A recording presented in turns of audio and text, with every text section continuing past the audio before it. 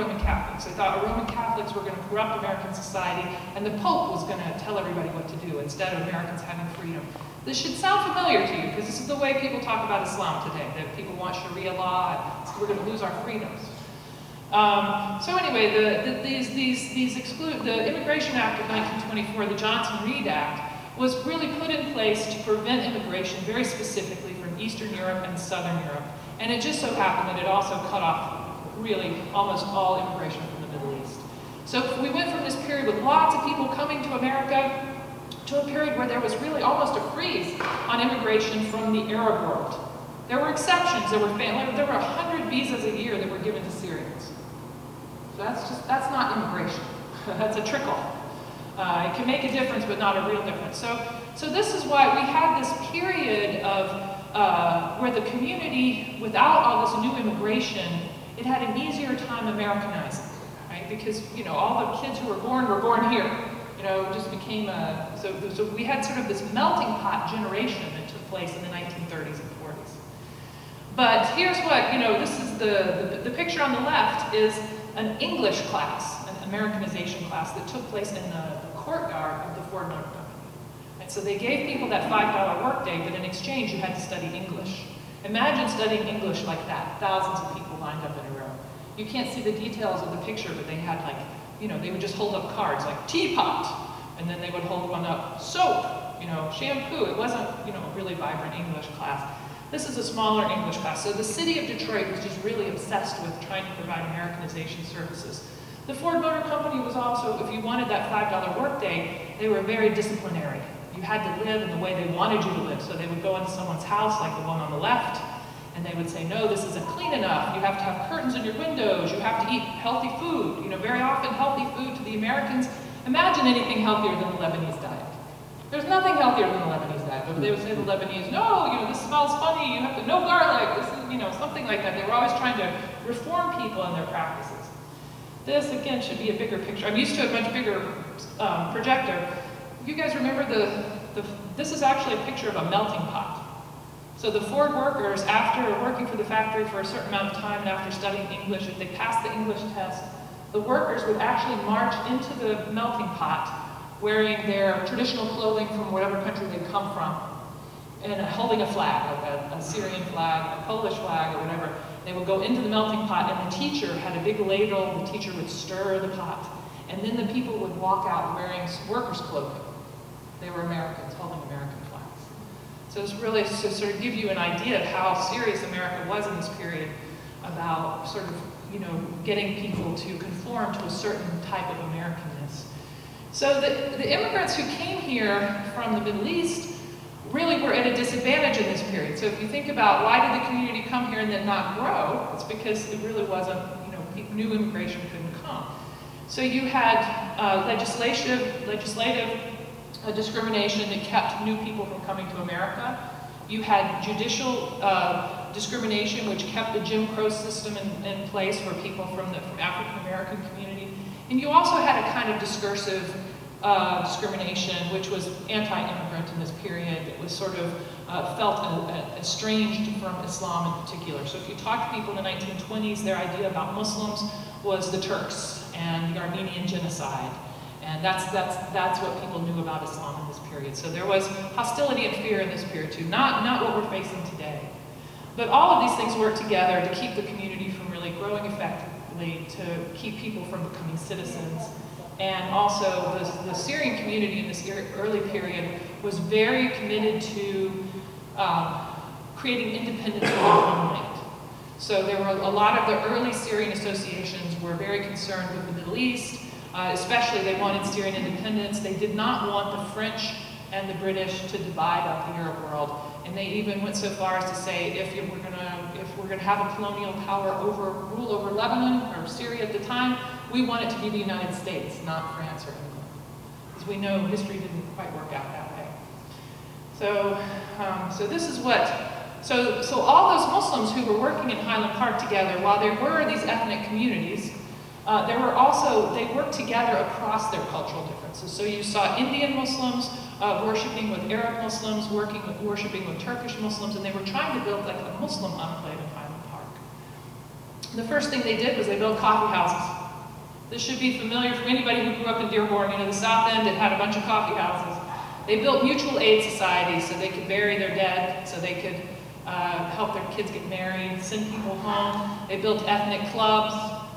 There's a story about Mike Berry being in a 4th of July parade in Highland Park. I can't remember the year. But the Syrian club in that parade was the biggest ethnic club that participated in that parade. They had national associations, newspapers, right? But a lot of these associations were gendered. The coffee house was a male space. The ethnic club was a male space. So people used to worship in each other's homes. Sometimes they would worship in the coffee house. But the coffee house wasn't good enough. The thing that made the Syrian community different from all those other Muslim communities is the Turks came here just as men. The Lithuanians came here just as men. But the Syrians came here as families. Right? So those families really wanted their kids to learn Arabic. They really wanted to celebrate the holidays together. Right? So one of the first things they did was they built this mosque. This was the first mosque built as a mosque in the United States. It wasn't the first one to exist, but it was the first one. This was 1 block away from the entrance to that Highland Park factory. It was built by the Karub family, the Karub brothers, Muhammad Karub and Hussein Karub, and they also had a lot of assistance from Khalil Bazzi, who is the man on the left in that picture. So that's the opening day parade in 1921. They came together, they worshiped together, they built a mosque together. This was in Highland Park in 1921. This is a funeral. This picture was given to me by Hajj Kamal of the funeral in Highland Park. I love it because it's got men and women in it, it's got children, and it's also got like, both the Syrian flag and the American flag. And it also has the American, graveyards in that period used to have American bands that would come and play music for the funeral. So it was like a real mix of ceremonies. The picture on the right was taken in Salina Elementary School in 1923. So this shows you that the community started moving here, really. This is the second mosque that opened in Detroit. This one was can I think of the name of the street? It was in the heart of Black Bottom, the neighborhood that became Black Bottom. This was the Universal Islamic Society. Again, the man leading the prayer here is Khalil Bazzi. And so you can see in this period, Khalil Bazzi was a religious activist. He was also a political activist. He was the Detroit delegate to the New Syria Party, which was a Syrian nationalist organization here. And the 2 other people who were sort of the co-founders of this organization, one of them was the man he's hugging in the picture on the right, a Sudanese British subject, and the other one was a South Asian man, Shah al-Abedin. So they were coming together like we're colonial subjects of France and Africa and India and in the Middle East, of France and England, and we want our independence. That was the thing that brought them together. So Islam was a unifying force for them back in this period.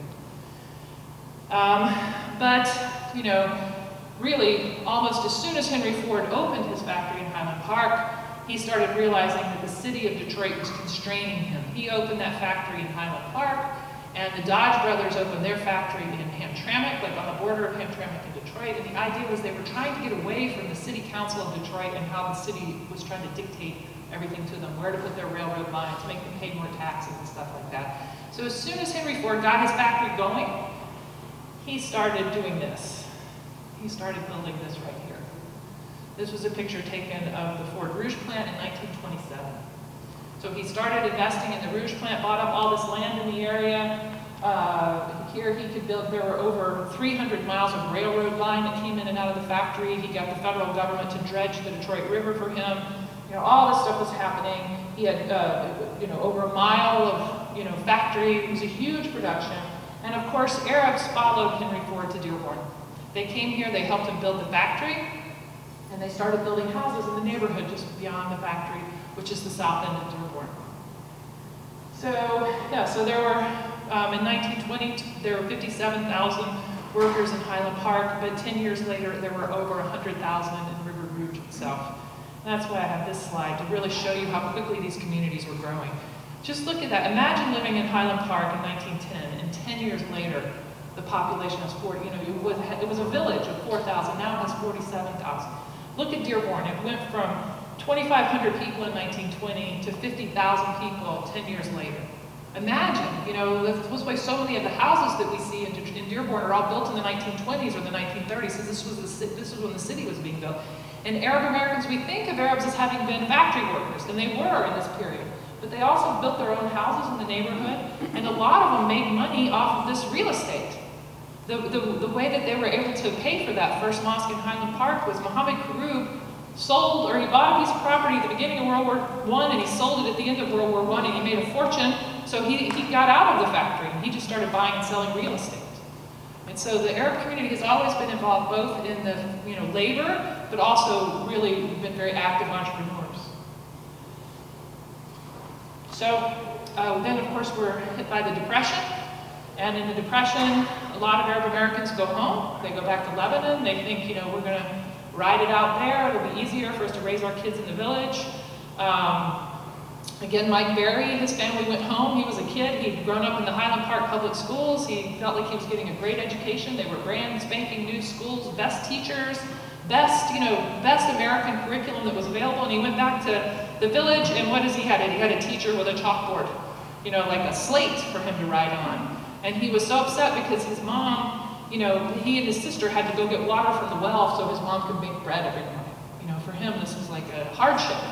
So a lot of families went back to Lebanon thinking that they were going to be relaxed and easy, but they found that compared to their American lifestyle, it was actually hard to live in Lebanon in this period.